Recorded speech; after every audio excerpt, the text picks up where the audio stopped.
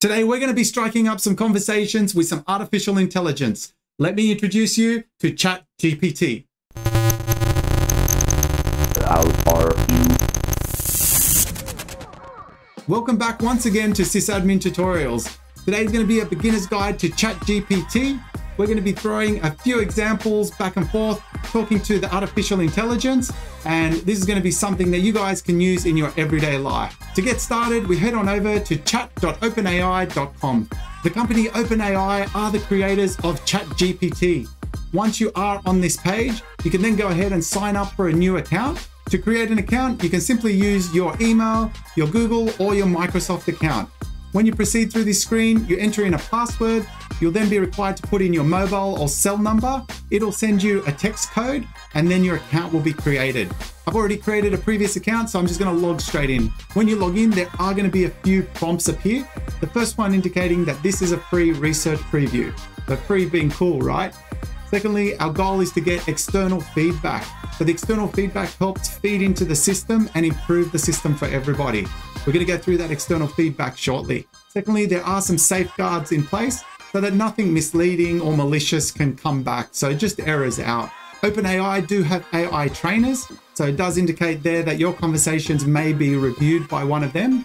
Secondly, don't share any sensitive information. I think that's pretty much common sense, but they do put it up there anyway. So we'll go ahead and click on next. And this is the last pop-up indicating that the system's optimized for dialogue. So it's really like you're just talking to a human that knows absolutely everything. And you're going to see that very, very soon.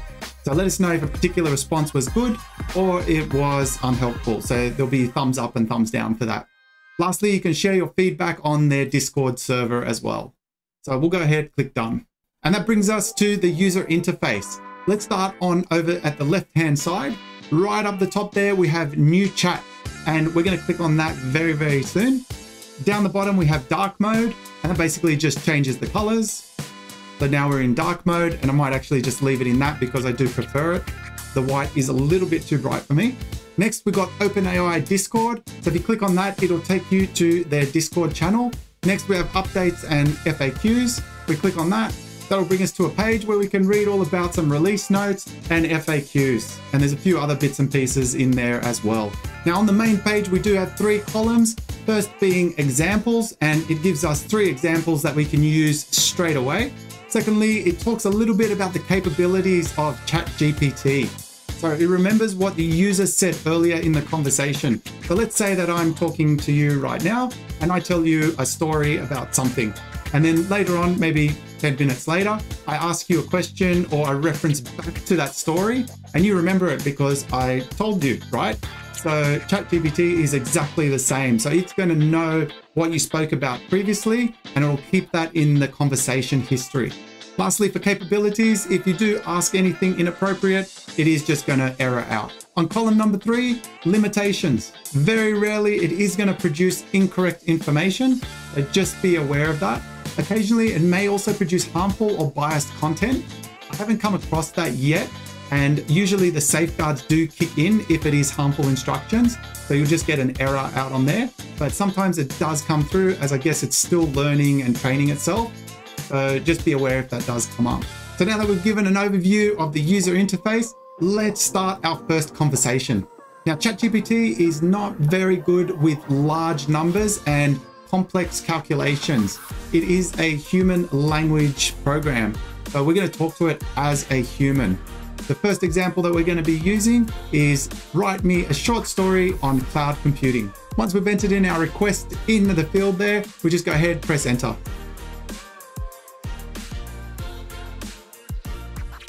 Now the artificial intelligence is generating all of this output and it has produced a beautiful short story on cloud computing.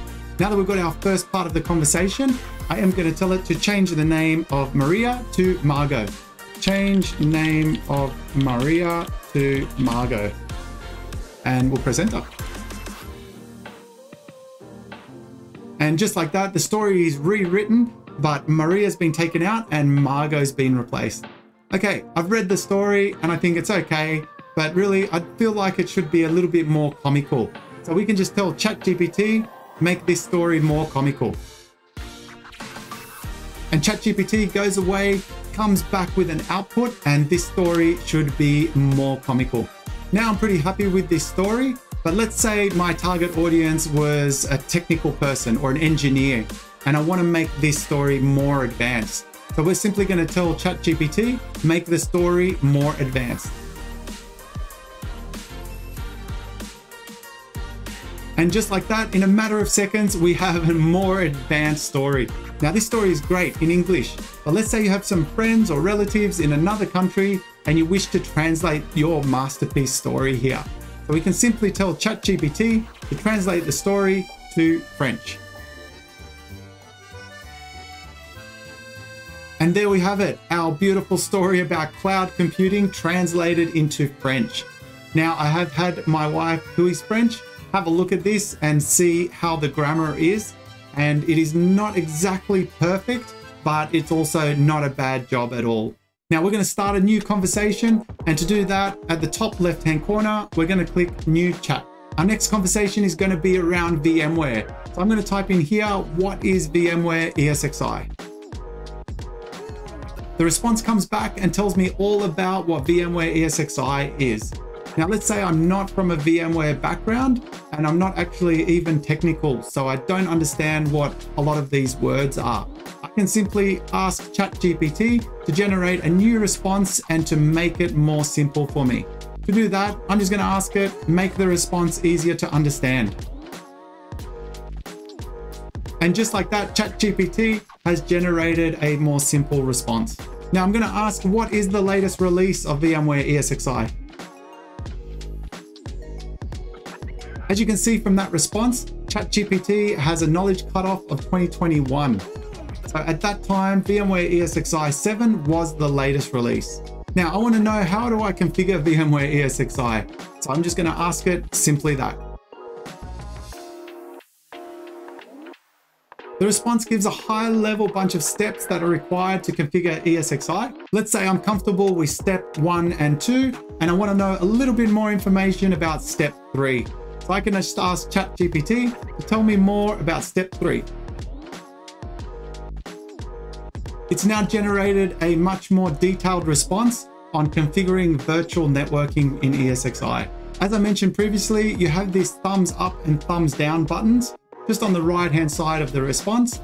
So if you're happy with this response, you can give a thumbs up. However, if it's generated something that you're not happy with, you can then just go ahead and click on the thumbs down. I'm quite happy with this response, so I'm just going to give it a thumbs up. And I'll just write there, happy with this response, and we'll submit that feedback. We're now going to ask ChatGPT, what are the top 3 most popular programming languages? Let's say I'm an absolute beginner with Python. I've got no experience at all. However, I just want to see a little beginner's code example. I can simply type in here, show me a beginner's code example for Python. And almost instantly up on screen, it produced a Python example of print hello world. You then have that little description underneath saying that this program outputs the string hello world to the console. Let's get a little bit more advanced with Python and really put ChatGPT to the test. I'm going to be asking ChatGPT to generate a multiple choice Python game on cloud computing. Hit enter. Up on screen is all of the code that you require to produce this small multiple choice game. It's almost finished here, and we can simply copy and paste this into our Python program, run it, and you'll have a small Python game on cloud computing. Underneath the code, it gives a description about what the game is and how to play it. Let's say I didn't have Python installed though, and I had Java. We're going to ask ChatGPT to regenerate the same code, but this time in Java. Let's press enter.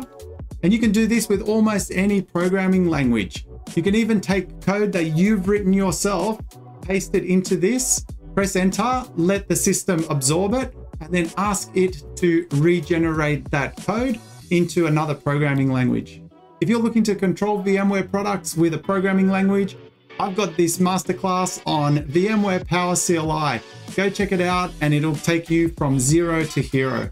For our last conversation, we are going to keep this one a little bit lighthearted. So we're going to go back to new chat And down in the field here, we are going to ask it to generate us a recipe or something that we can eat for lunch that's high in protein and low in fat. Let's see what it comes back with. It's come back with a grilled chicken salad, which is a pretty good option. And here we have the recipe step by step, everything that you need to create this super healthy grilled chicken salad. Before you create it, you are going to need the ingredients. So we're going to need to go to the shop. We're going to ask ChatGPT to generate us a shopping list based on this recipe. Generate a shopping list for me. Here's my shopping list. I can write this down in my notepad, can take a photo with my phone, head on over to the shops, grab all these ingredients and make my beautiful grilled healthy chicken salad for lunch. As you can see, ChatGPT is pretty amazing with its artificial intelligence and machine learning. Every day it keeps getting fed new information and responses and feedback from people, so it's just continually evolving.